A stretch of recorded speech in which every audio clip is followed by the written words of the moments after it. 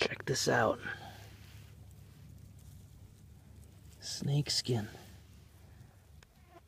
We got some growing rattlesnakes out here. Oh, that's awesome.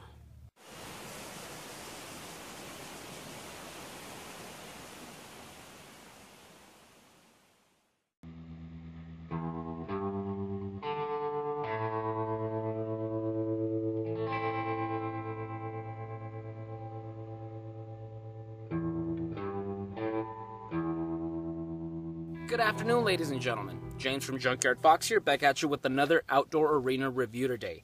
And today's review is going to be on the SOG folding shovel or entrenching tool. Now, before I go ahead and begin talking about the shovel itself, I just want to show you guys that it does come with a nylon sheath. Now, in all honesty, it isn't very high quality. The Velcro here is kind of loose. It's a little thin, but it does its job. It holds the shovel, and there is a belt loop here. So in case you want to just put this on your belt, I doubt much people would, but the option is there.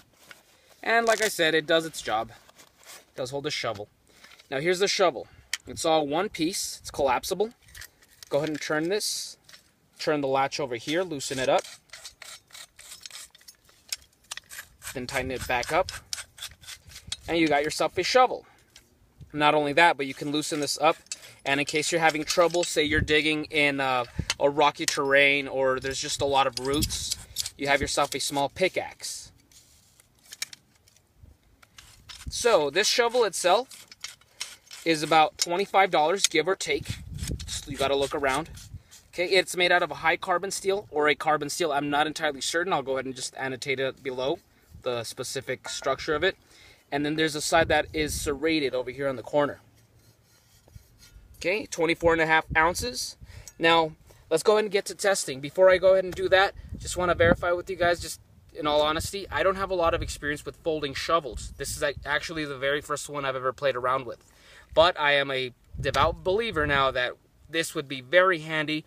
Maybe not to be carrying every day like in your haversack, but to have in your bug out bag or at least your vehicle for emergencies. So without further ado, let's go ahead and get started testing the SOG folding shovel. So the first test we're going to go ahead and do is try a Dakota Fire Hole. Now that's just a basic of all shovel reviews. If it can't do that, then it's really not much of a shovel. And I really don't have a lot of experience making those here, so let's just go ahead and give that a shot. Okay, so let's go ahead and get started. Now, the Dakota Fire Hole comes in handy when you're trying to keep a low profile. So it may not be very good for keeping warm or signaling, but when you're just trying to stay a little hidden, you don't want people coming to your camp, whatever the case may be, it's great for cooking and being subtle about it. So far, so good. It's not uncomfortable in my hand. It's not too heavy, but it's kind of work.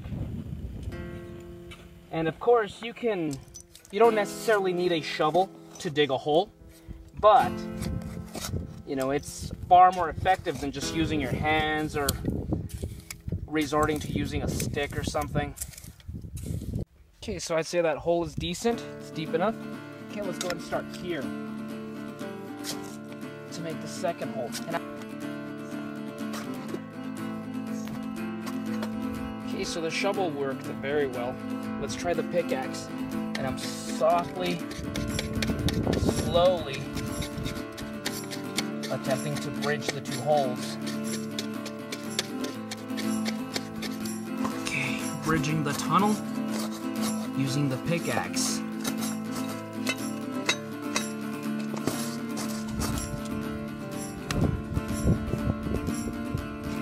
That's good enough. Right here, that's the basic gist of the Dakota Fire Hole.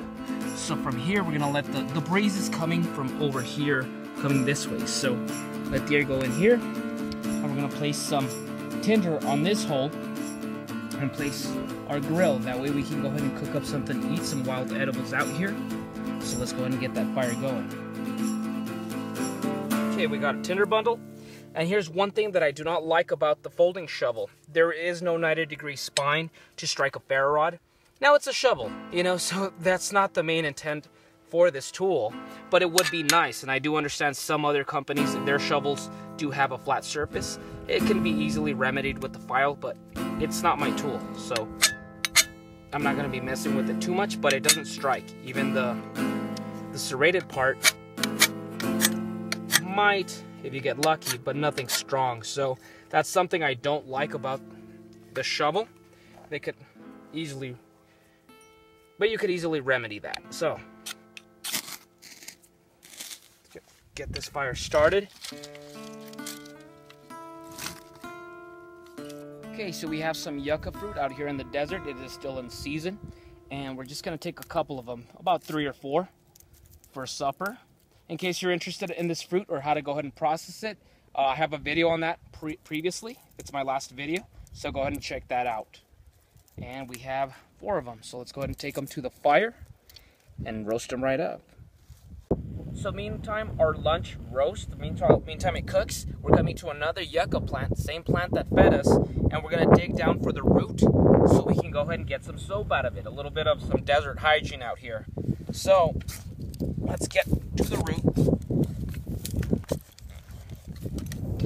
Okay, so we got to part of this root. So we're just gonna use the saw now. We're gonna test it out, and I'm gonna just saw through here to get to the white center of the root. And that root has saponins, which is a compound that makes the soap. And this was traditionally done for hundreds of years.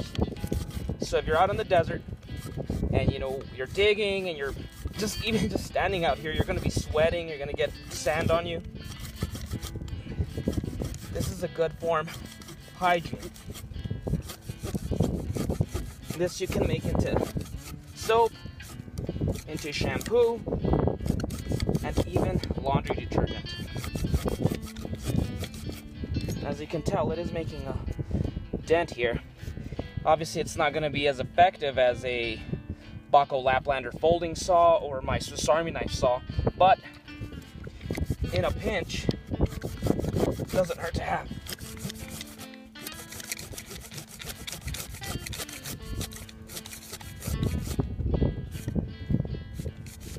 Okay, I think that's good enough right there. I'm going to do it again on this side.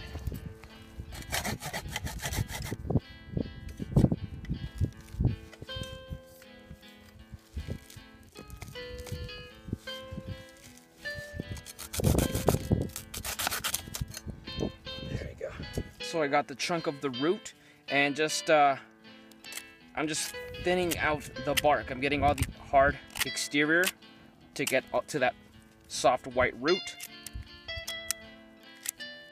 Okay, now to make the soap, I'm just gonna slice a few pieces and throw them into my cup to mix with some water. Now, it would be a little bit more effective if I was to grate these down. The thinner the better, but for right now, just improvised hygiene, this will do its job. Mix it with a little bit of water, not too much. And this contains a chemical compound called saponins, so it's a cleaning agent. Do you see the suds?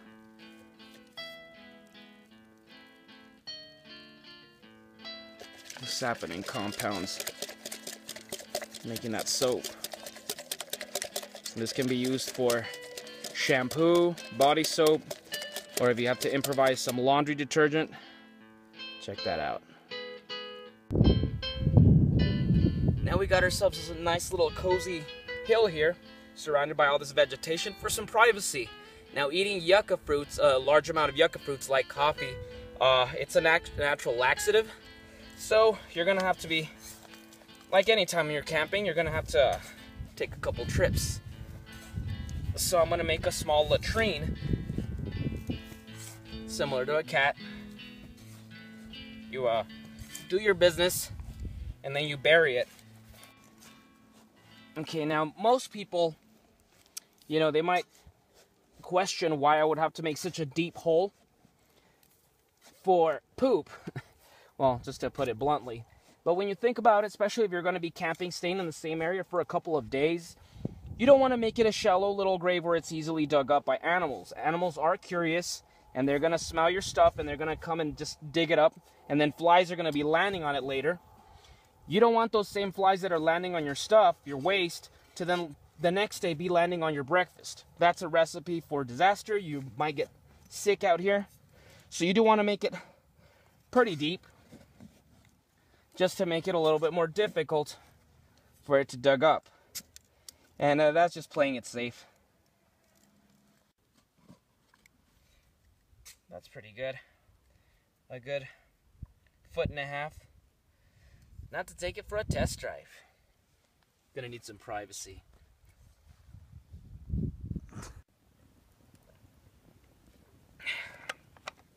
Well guys, that just about concludes the testing for the SOG folding shovel. As you saw, I tested the digging abilities and the pickaxe on making this Dakota Fire Hole, and as you could tell, it is working beautifully. Helped us cook our lunch. Some yuccas out here, still in season. We also went ahead and used the serrations to dig up some yucca root for some improvised desert hygiene. Now I'm not going to say that this is going to be replacing your folding saw anytime soon. It isn't optimal for doing that. It's not optimal for doing that, but it worked in a pinch. So that definitely comes in handy for whatever emergencies you may encounter. And then it helped us dig a latrine for a little bit of privacy. Everybody poops, especially you're out here in the wild. You don't have any plumbing. You don't have a restroom. You're going to have to just, take care of it outside. So it helped us out with those three things. So it helped us out for some camping stuff. A folding shovel is very underrated. It's not as fun as axes and knives and stuff, but it definitely has a million uses, especially for me. I live in very loose sand country where I've gotten my truck stuck several times. This can definitely help you out with that. Well, guys, go ahead and put in the comments what other uses can we use for the shovel. Think about war times, things like that. So with this is the last review for this shovel in the outdoor arena, the 5th review, and we're officially just going to go ahead and end the reviews on it. So feel free to check out the past reviews. And I'll see you guys next week with another video. So if you guys like this, go ahead and give me a thumbs up. Subscribe to my channel if you haven't yet to keep up with my adventures. And I'll see you guys next week with another video. Go outside and get your boots dirty.